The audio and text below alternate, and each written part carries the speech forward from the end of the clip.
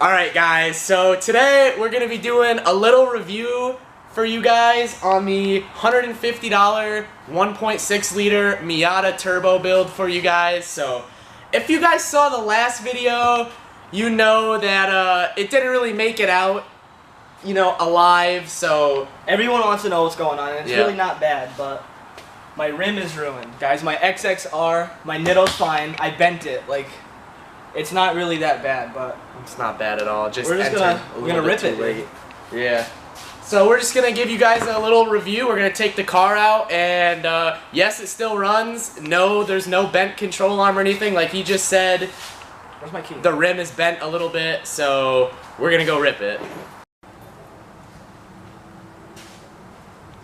That's literally all that happened. It's not bad at all. That's it. The control arm's fine. Those of you guys that watch my channel, you know that Jonah just got new wheels on her Miata, so she was kind enough to donate her stock wheels to Dylan's car so that he could have wheels and not have a cracked XXR. Here's another look. Here, I'll give you guys a nice, good, hard look at the turbo kit here with these Harbor Freight welds. Turbo sticking up. Here's the air box.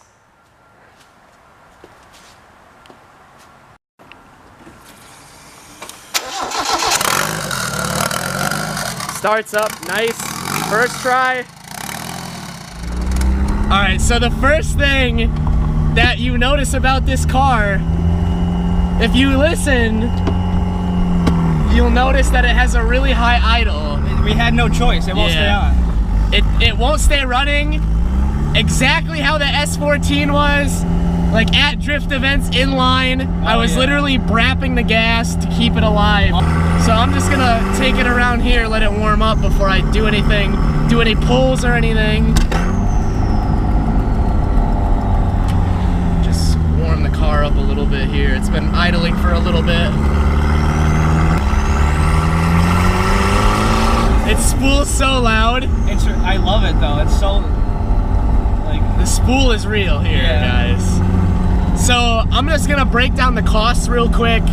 The turbo was about $100. The piping was about 40, and all the fittings and shit, it was like 10 bucks. So toilet stuff, it's all at a low. Yeah. So you're looking at about $150 for the full kit. Obviously, we did most of the piping, I should say, on our own. We did all the pie cut 90s. We, you know, did all the measurements. We did the manifold. We pretty much did all that.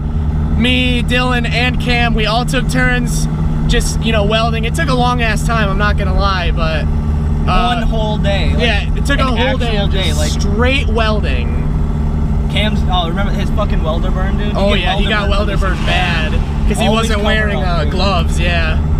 Alright, so I'm gonna take it through first and second for you right here, and we'll give an honest review of how much it pulls.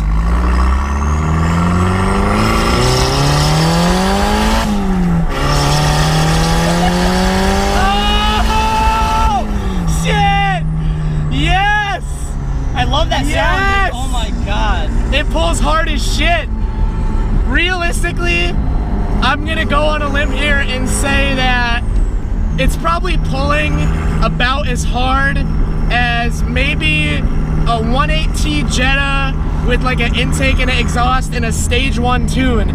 You get like, it pulls you in the seat a little bit, but like by no means does it feel like it has more horsepower than it actually has. Like the turbo is on there, but almost mainly for torque, if that makes sense to you guys. Like it allows the engine to do what it does. Like, yeah, it's not capable, like it's capable. It just doesn't have like the oomph right there. You need that little bit of snot to go with this 1.8T style turbo here.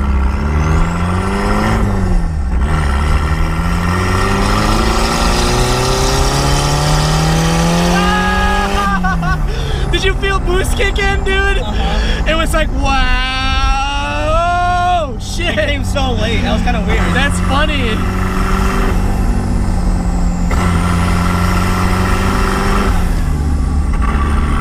It's definitely loud. It's but by no means is it louder than a V8. Like, if you go to drift events, if any of you have been to drift events, a stock V8 is so much louder. Yeah, stock V8, straight pipe V8, so much louder than this thing.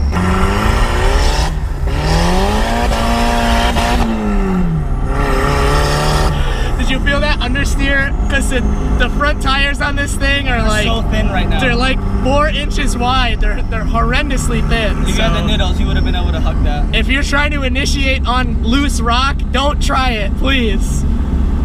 This car is so much fun to drive. It's just that boost. It's so weird to explain. It's not like a violent boost. It's just like it's extra oomph. Like it's just extra torque. If you can understand what I'm trying to say here. Like no clutch kick, it's there. It's just there, yeah. You mat it and you're gonna have a little bit of extra nut right there. I'll take it through the gears again for you guys right here.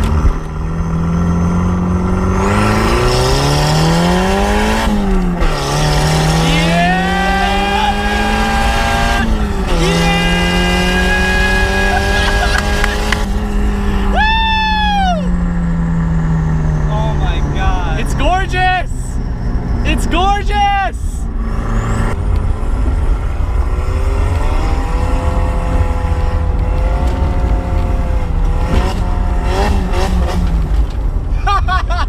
You just mind you the piss out of the ground.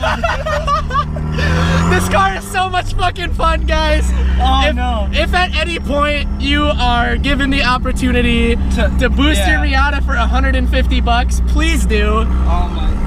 You will not be disappointed. Yeah, it looks a little bit ratchet, but fuck the looks. Exactly. The performance is there. You're gonna fucking be boosting it hard.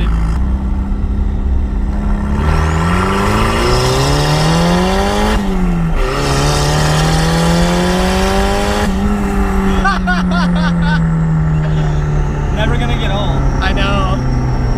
This thing, like, if you've ever driven a stock, I dailied a stock 1.6 Miata for 2 years. I've had 2 of them. I've togeed them, I've drifted them, and this KO3 upgrade here is the world of difference as far as like torque and horsepower goes. I'm not even sure how much horsepower it's making, but I know for a damn sure it's more than stock.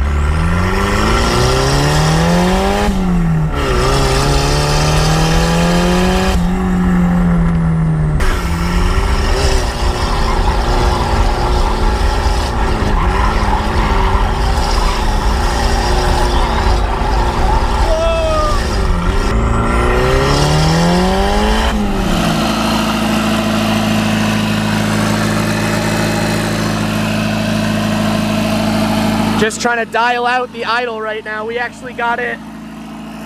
It was at like 25 before, but we're just gonna go lower and lower until the car starts to try and die. All right, so we dialed back the idle, and it definitely makes a difference because just kind of cruising around on the street, it's already so much quieter. I don't know why we didn't try and dial back the idle earlier. We were just kind of like, raise it and let's go drive it because it's fun as fuck. Now we're gonna rip it. Dude, she feels so good now. I can't even lie, like. It's nice. See, do you hear the idle? It's regular. Sounds so nice now. It's regular. You can't even hear it. It's so regular. It's beautiful. The turbo also got rid of that little, like, you know how it would putter out a little bit when you started? Oh yeah. Now you can just give it gas and it's all good.